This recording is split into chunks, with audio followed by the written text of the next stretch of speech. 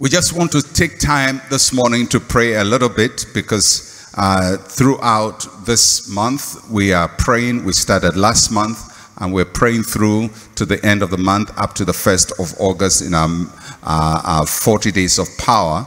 And we just want to make time to hear from God. And this week, if you've been following the prayer and be following the devotions, you know that we have been talking about guidance or the leading of the Holy Spirit, how God leads us and how God guides us. One of the challenges that we all have as Christians is knowing the will of God. What does God want me to do? I'm going to make a decision. What is the right decision? And especially when it comes into areas like marriage, people want to be sure, is she the right? Is he the right person? Should I be married to him? Should I be married to her? Between these two, whom should I choose? And beyond that, we make choices. Where should I work? Should I travel? Should I stay in Ghana? What is God's will for my life? What is God's purpose for my life? We're always struggling with that. And everybody struggles with that because we need to be certain that God is leading us. So the scriptures give us some clues, and there's no PowerPoint, so I'll just throw in a couple of scriptures and then we pray. Romans chapter 8 verse 14 and 16 says, "For as many as are led by the Spirit of God, these are the sons of God." Now remember that when the Bible says sons, it is not in a gender sense. It is a generic word to mean children of God. For as many as are led by the Spirit of God, these are the children of God. For you did not receive the spirit of bondage again to fear, but you received the spirit of adoption, whereby we cry out, Abba, Father. The Spirit himself bears witness with our spirit that we are the children of God.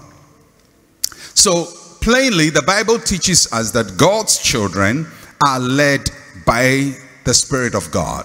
God's children are led by the Spirit of God. And then the second thing we learn is that the Holy Spirit's leading does not create bondage. The Holy Spirit's leading does not create bondage.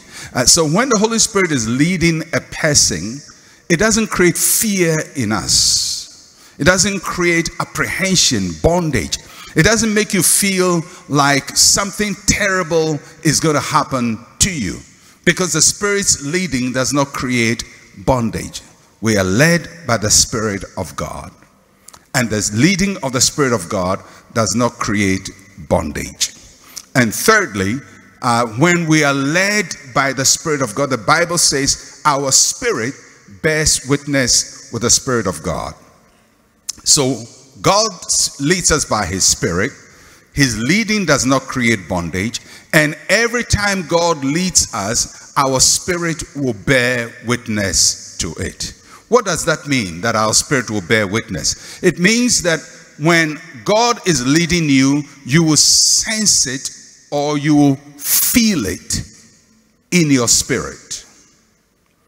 Even if somebody told you, I saw a vision about you, first of all, whatever they saw about you must not create bondage. You know, because sometimes people are in the habit of telling us things to put us under bondage, put fear into you. I saw a coffin and you were lying in it. And God says, if you don't pray, this is your end. And by the time you hear that word, you are so afraid. You are so afraid that you don't even know how to pray again. But if it's the Spirit of God leading you, the witness will be different. It will not be, I saw a coffin and you were lying in it. God will say, I've promised you life and walk in the life. It's the same thing. I give you life, walk in it, and you are going to die. Communicating the same thing. But if it's of the Spirit of God, it doesn't lead us into bondage. Any leading that puts you into bondage is not of God. If you want to know whether the vision the person saw about me and what they say, the prophecy I was given is of God or not, ask yourself, does it create bondage and fear in me, or does it create liberty in me? If it's of the Spirit of God, it creates liberty. Why? Because God wants us to walk by faith and not by fear. Anything that inspires fear is not of God. If it's of God, it will inspire faith. It will inspire faith. Because it is only by faith that we overcome. By fear, we succumb. By faith, we overcome. By fear, we succumb. By faith, we overcome. So if it is of God, it will not create bondage. And then he says, if it is of God, your spirit will bear witness with it. Every child of God, every believer, no matter their level of spiritual maturity, if a person is a believer, just got born again today or last night, they can hear from God, as well as a person who has been a believer for 50 years. Both of them have the same Father. God does not treat his children differently. God does not say, I will only speak to my older children. I don't speak to the younger children. No, he speaks to all, the older, the younger, and the teens. Speaks to all of us. And so even if you are not an old Christian, you haven't known the Lord for a very long time, God speaks to you. And he speaks to you by his Spirit living inside me, inside of you. This is how Jesus put it in John chapter 16 from verse 12. He says, I still have many things to say to you, but you cannot bear them now. However, when he, the Spirit of truth, has come, he will guide you into all truth. For he will not speak of his own authority, but whatever he hears, he will speak, and he will tell you things to come. He will glorify me, for he will take of what is mine and declare it to you. All things that the Father has are mine. Therefore I said he will take of mine and declare it to you. Remember, Jesus calls the Holy Spirit the Spirit of truth. Not the spirit of lies. Not the spirit of deception. There is a spirit of deception and there is a spirit of truth. Anything that leads to deception is not of God. So, how am I going to know whether it's of God or not? Is it true? Or is deception? Is it creating bondage and fear? Or is creating faith in me? And not only is the Holy Spirit the Spirit of truth, he leads into all truth. And Jesus says that he speaks for Christ and he glorifies Christ. Glorifies Christ.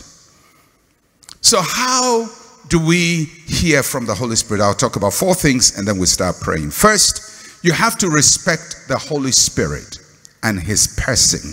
You have to respect the Holy Spirit. You cannot dishonor the Holy Spirit and hear from him.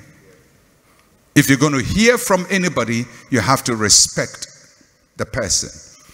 If you don't respect me, you wouldn't listen to me. I suppose you are in church today listening to me because you respect me.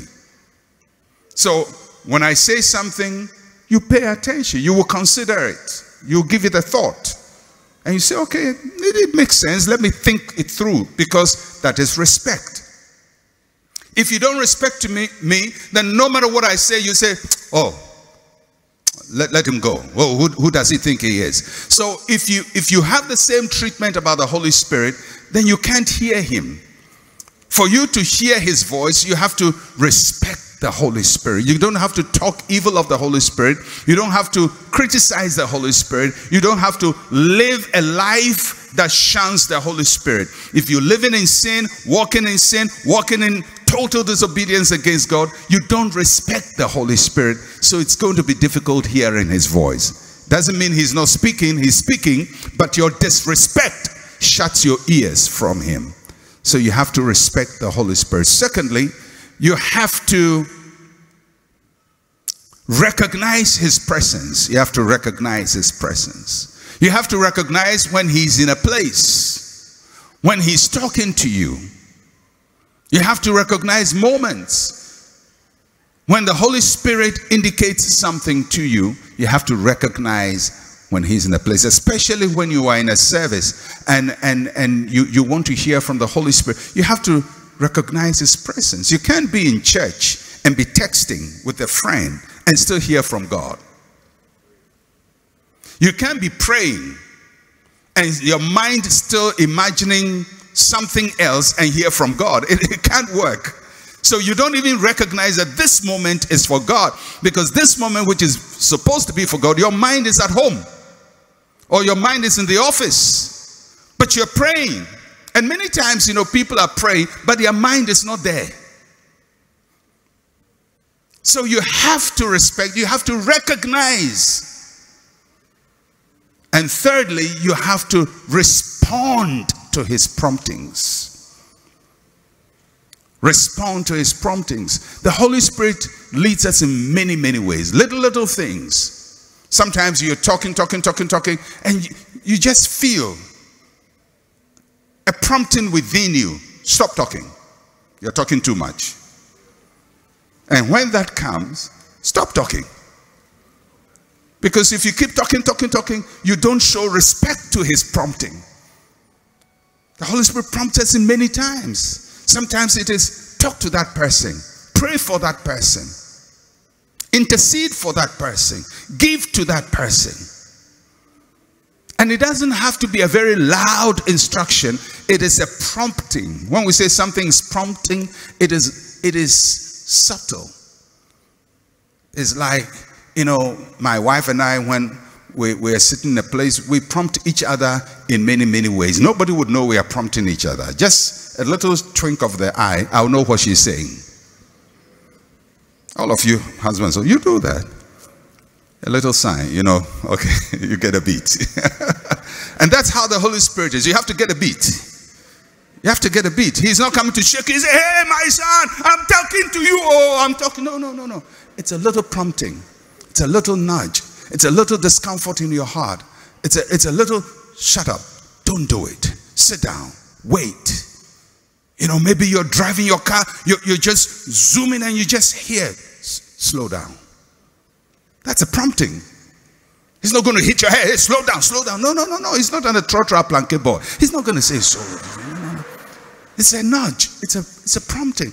And if you respect him, you slow down. And as you learn to respect the Holy Spirit in these little things, he begins to lead you in big things.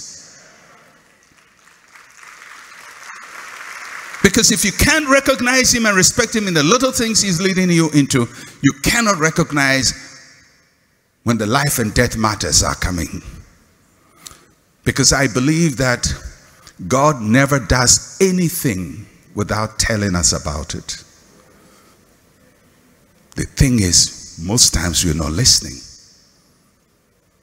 But nothing happens to the believer that God does not tell us about it.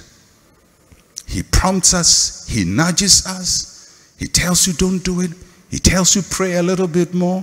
Sometimes he can wake you in the night. You just wake up at 2 a.m. you don't know what to do, and you just feel, I should pray. Pray for what? Pray. So all you do is pray. Because that's all he said, pray.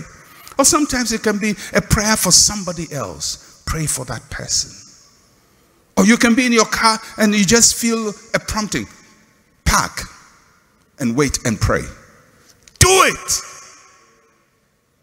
Because that's how we obey the Holy Spirit. Are you hearing me? Because many of us think the only time the Holy Spirit is going to speak to us is when a prophet tells us something. As a matter of fact, that should not be the way in which the believer hears from God. The way the believer hears from God primarily is that the Spirit of God living inside of him prompts him all the time. And then when a prophet or somebody comes and says, oh, God said this about me, about you, the Spirit of God in you must bear witness. The Spirit must bear witness. So the person may say, sometimes even what they say may be true, but something inside of you says, be careful. Be careful. Although what he's saying seems to be true, the prompting inside of you says, be careful. Please obey what is inside you. We are led from the inside out, not from the outside in. The Spirit within us leads us. So this morning we're going to pray. We have just a few minutes and we want to pray. And one of the things we want to pray for is, Lord, help me to honor the Holy Spirit and respect his presence. Help me not to grieve the Holy Spirit. Help me not to turn the Holy Spirit away when he's present in my life. We want to welcome him and his work in our lives. Amen. Let's rise up together.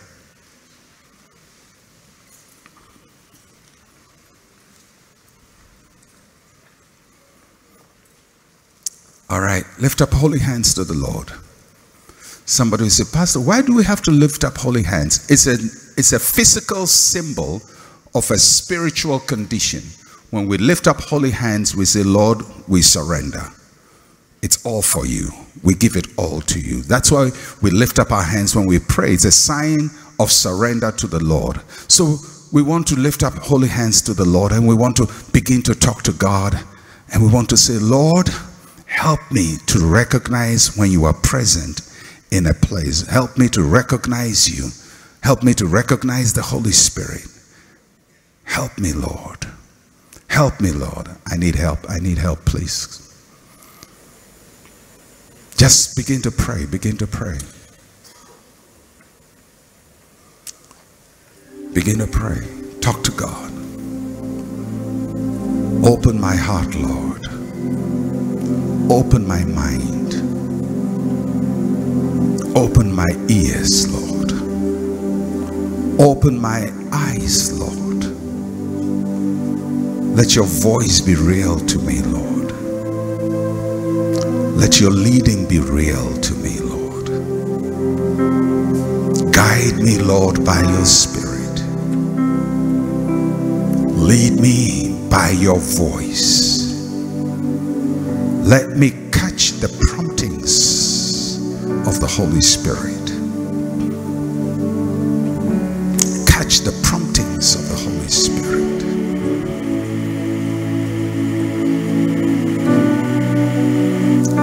The promptings of the Holy Spirit.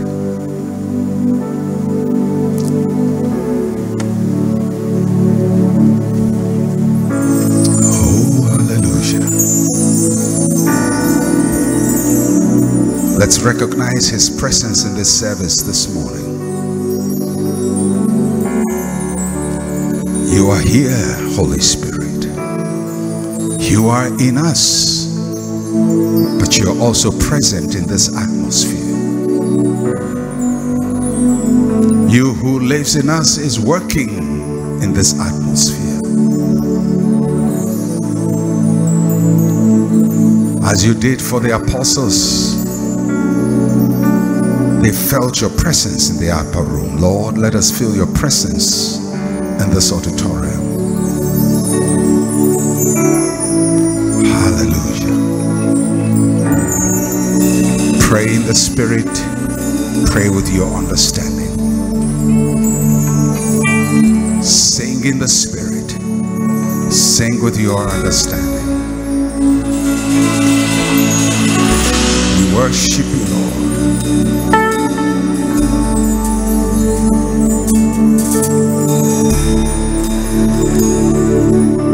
Thank you, Lord. Oh, Zitikaya Satofaranda.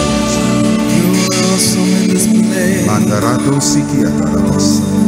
Your prayer. Nevaroste te kashite farandos te barakasto Netofari and the Siota Castia. We welcome you. He's here in this place. He lives in us. And he works in this atmosphere. You're in this atmosphere. We worship you, Lord. We worship you. You are awesome in this place, mighty God.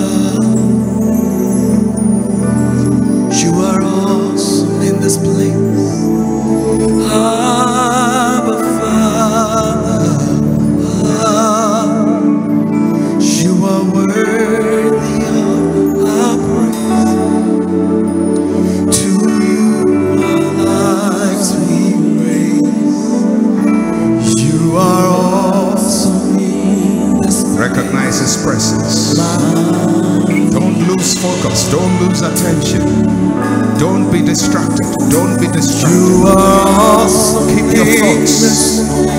Keep your mind. Don't lose focus. You are awesome in this place.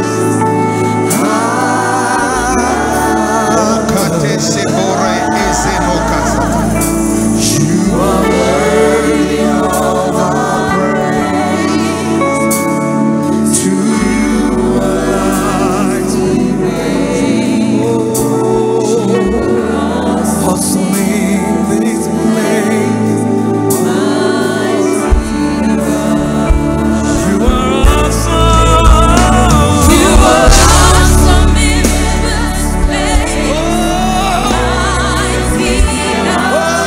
Mighty God. You are awesome. You are awesome in this place. Abba Father. You are You worthy. are worthy of our praise. To you our lives we raise. You are awesome in this place. You are awesome in this place. Holy Spirit, sweet Holy Spirit. Awesome in this place. Abba Father.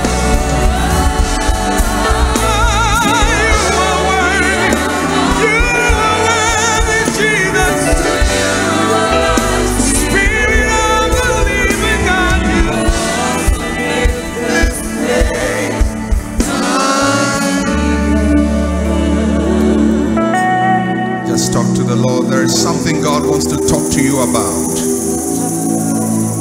He wants to talk to you about the week you are going into.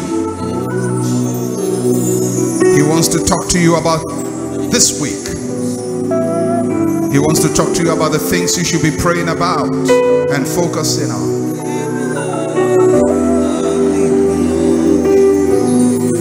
Oh, Holy Spirit.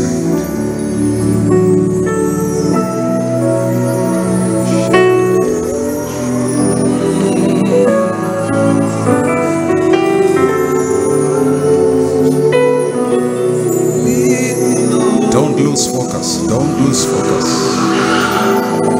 Don't lose focus. Let him work. Let him speak to you. Let him guide you. Let him guide you. Let him guide you. Let him guide you. Let him guide you.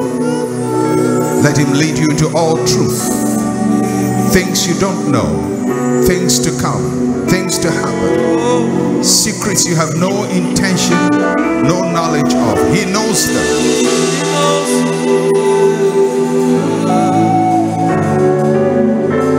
And he's dropping them in your spirit. He's dropping them in your spirit. Your spirit is catching them. Your spirit is bearing witness. Your spirit is bearing witness. Oh, hallelujah. Oh, Saya Lalabo, Shiki Zamana. Holy Spirit, Holy Spirit, Holy Spirit. Holy Spirit. Holy Spirit, thou art welcome in this place. Holy Spirit, thou art welcome in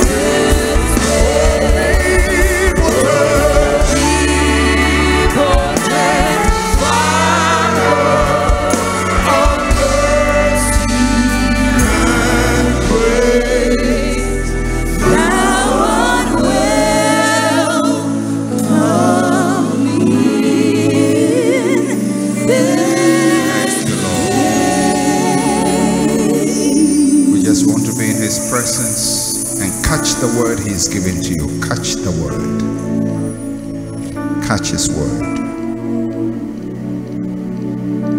As he bears witness with your spirit. As he bears witness with your spirit. As he bears witness with your spirit.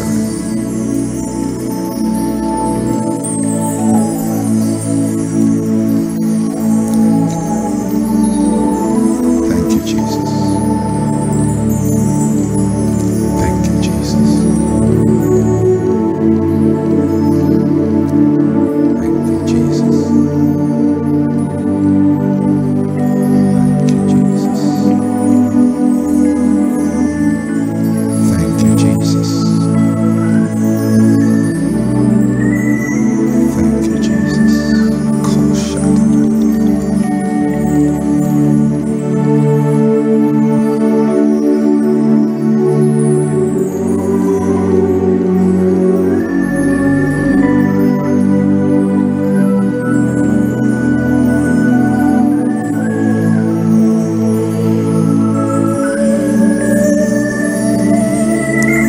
Catch his spirit, catch his word, catch his word, catch his word. Whatever he tells you to pray about at this moment, pray about it. Whatever he leads you to pray about this moment, pray about it. Let him guide your prayer. Let him guide your prayer focus. Whomever he says you should pray for that person.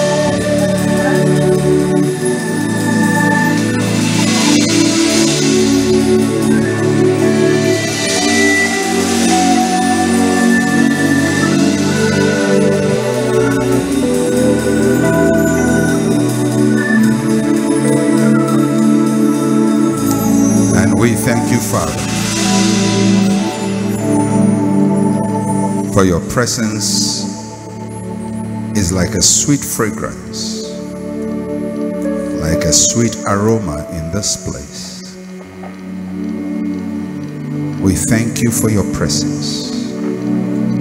Holy Spirit, we know you are here. Thank you for your promptings. Thank you for your leading. Thank you for touching our minds, guiding our prayers. Thank you that you deliver us from all harm by ordering our steps.